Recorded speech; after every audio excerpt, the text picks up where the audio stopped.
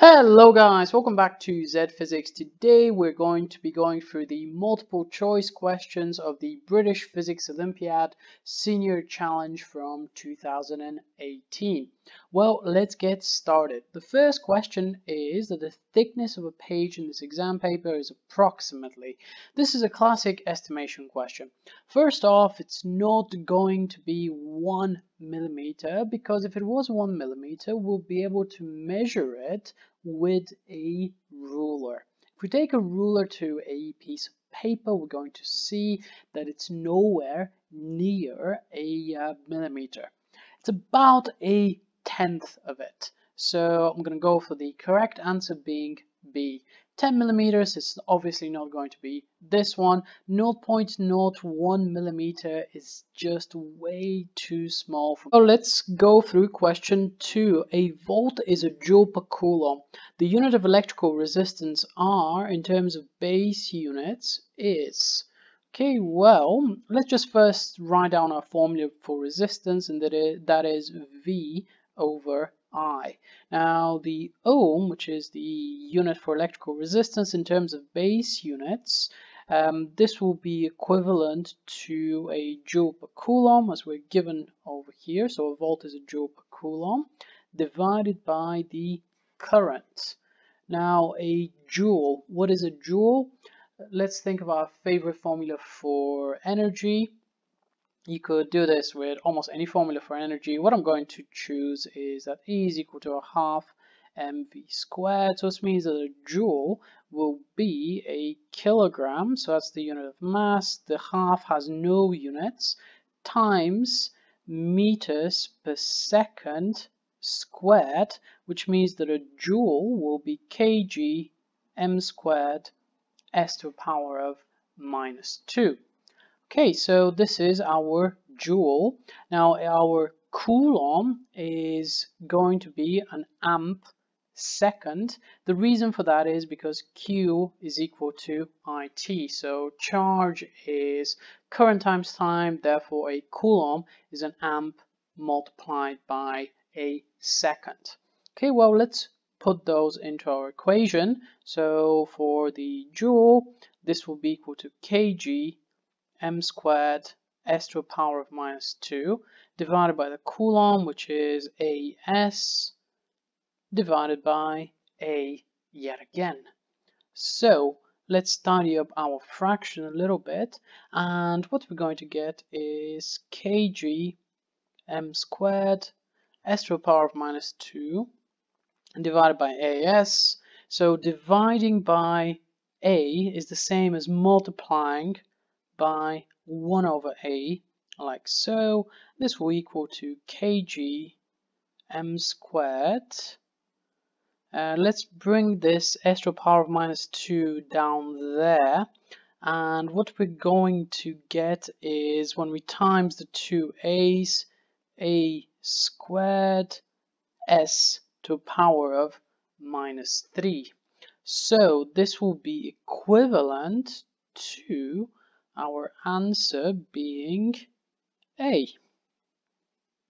So let's go through question number 3. We have a student has to solve a difficult problem calculating the speed of an astronomical object V, which involves masses m1 and m2 and an acceleration a.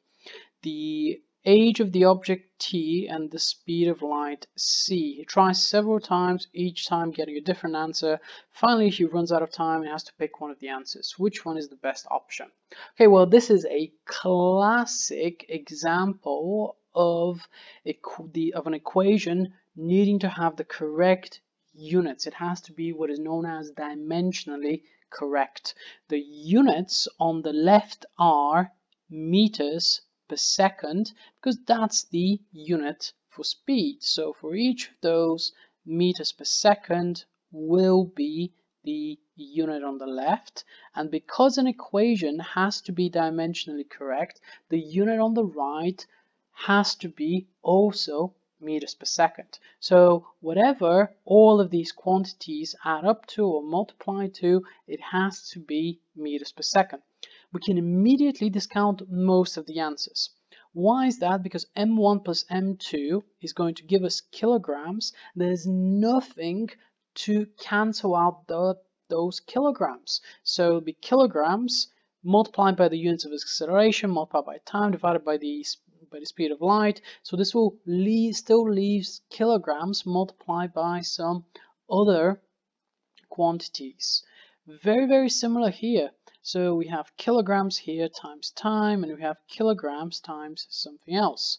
So it's not going to be B as well. Looking at C, we're going to have kilograms squared. So that's even more far off from the correct answer, because that's going to multiply M1 and M2. So the only correct answer will have to be D. The reason for that is because here we have M1 divided by M2, so it's going to be kilograms divided by kilograms. So that is completely enough to choose the correct answer, because it will not have the kilograms. We can do that really quickly. Additionally, c squared divided by at, this here will have units. Let's do this properly actually. So the units on the left are meters per second, just for practice, extra practice. The units on the right are going to be kilograms divided by kilograms times the units of c squared are m squared s to the power of -2 divided by acceleration, which is m s to the power of -2 meters per second squared, times the unit of time, which is seconds. So this will give us s to the power of -2 divided by s to the power of -3. So that's going to be in total ms to the power of -1. So for D, the units on the left are the same as the units on the right. Okay guys, well, let's have a go at question 4. So the number of atoms in a typical coarse grain of sand found on a beach is approximately, okay, 10 to the 4, way too small, 10 to the 8, way too small as well. 10 to the 46 is way too big. This is closer to the number of atoms in the observable universe. So the correct answer will have to be 10 to the power of 20. Now, a different number to remember that might become quite useful is that the number of electrons in a human body, for instance, is about 10 to the 28. So you're made of about 10 to the power of 28 electrons. So a grain of sand is going to have a smaller number of atoms compared to a human body. So 10 to the 20 will have to be the correct answer. This is just a useful number to keep in your head. Final question, we have a beaker of water sitting on a top hand balance. Then when a student sticks his finger in the water, the reading on the balance, what happens to it?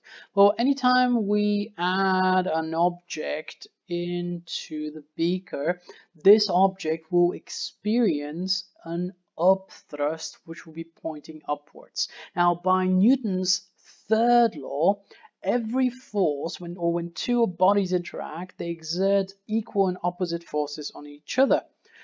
In GCSE, you would have learned that every force has an equal and opposite reaction, meaning that the two systems, the two objects here, are the molecules of water and the student's finger. So if you push down on the water will push back at you. So if there's an up thrust, which will be acting upwards, this means there's going to be an additional force which will be acting downwards. So this means that the reading on the top hand balance will actually be increasing. I don't know, let's say by 5 grams. Obviously you can calculate or do the experiment and calculate the exact value, but this is just for illustration purposes. So the reading will increase due to Newton's third law.